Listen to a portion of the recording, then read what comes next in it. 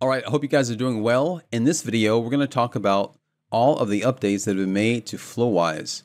They just released Flowise 2.0, and there are a lot of features. And there's a lot of great features that we're going to talk about, a lot of powerful features. But before we do that, we just released our first major course, Flowise Core Essentials. And this is for those people who want to learn more about the Flowise platform to build chatbots for themselves and for their customers. And so in this course, you're going to learn the fundamentals, the basics for building chatbots.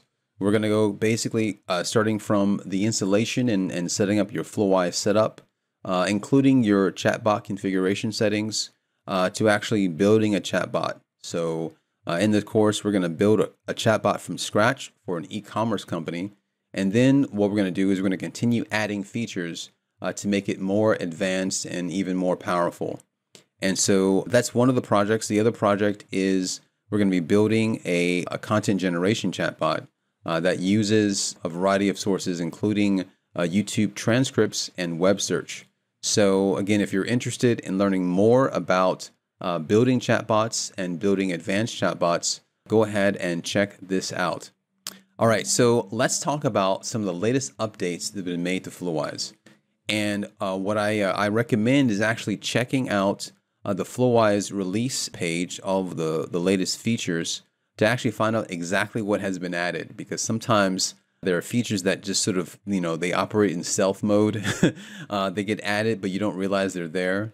So I would suggest you go ahead and check this out if you want to learn about some of the latest features that have been added to Flowise. But what we're going to do is we're going to talk about some of the biggest features that have been added, and show you some of the things that you can do.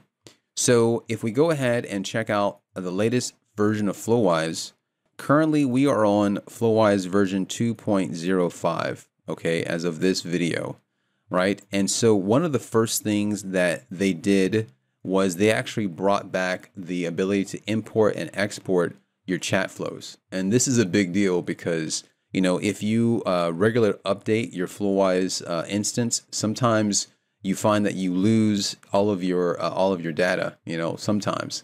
And so having the ability to back up your chat flows by just exporting it and then being able to import it back in again is a really, really big deal. All right, and so that's going to be really, really helpful. All right, so the second feature that they've added is they've added the ability to upload documents from an S3 directory. So before, you could actually upload or upsert individual documents from your S3 bucket. But now they've added the ability to add an entire directory. So if you have, let's say, for example, 50 PDFs in an S3 bucket, it will actually load those 50 documents for upserting. And so it's a really, really great feature if you have, a lot of documents from your Amazon storage that you want to work with. So the third feature is the Perplexity AI search tool. And so this is essentially an API search tool that connects to your Perplexity account that allows you to do various searches. And so this is a great way to add more flexibility to your Flowise chat flows. All right, so go ahead and check this out. You can actually find this in the marketplace under the Perplexity AI search. All right, so the next one is the Retrieval Playground.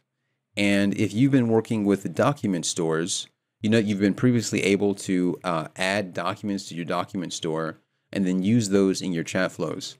And so what they've done in this latest update is they've added the ability to not only view your documents and do the embeddings, but also to upsert your documents.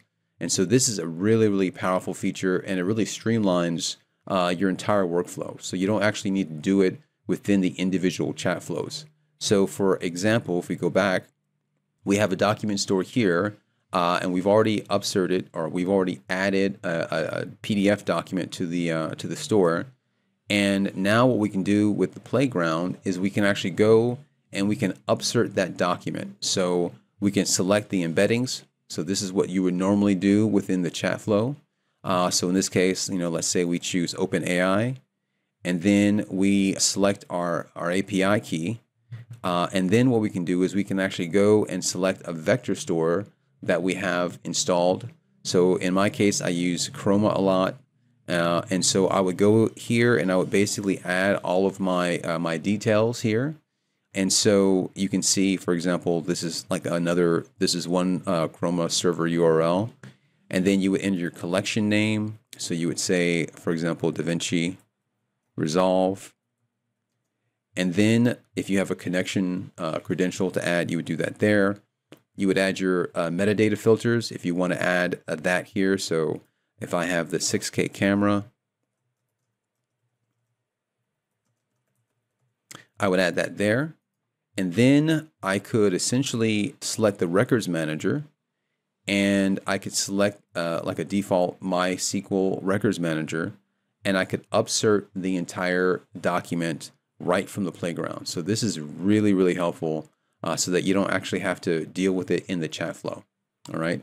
So go ahead and check that out and see how it works for you. So the next feature that they added was tool calling for Llama. And this is extremely powerful. This is a really big deal because it's going to allow you to finally do tool calling with, your local models. And so in this particular example, we're using the Chat Llama model, and we're using specifically the Grok Llama 3. And this will essentially call tools just like Mistral and just like OpenAI.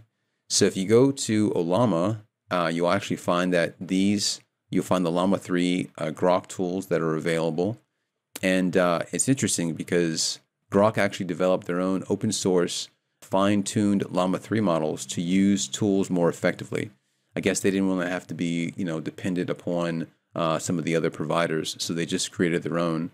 I haven't actually tested this. We'll have to do this at some point in time, but you can go ahead and if you have Llama installed on your computer or your server, you can actually use this and go ahead and check it out.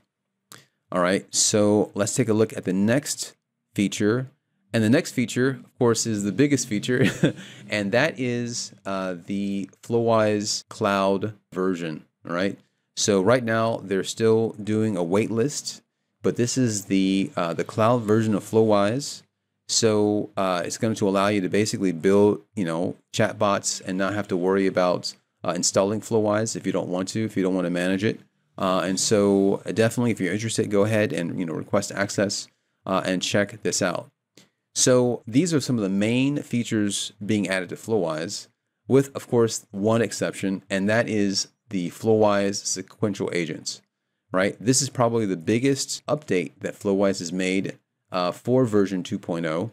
And so what we're going to do is in the next video, we're going to talk about sequential agents, and we're actually going to show you a demo of a sequential agent chat flow that we made to show you how it works.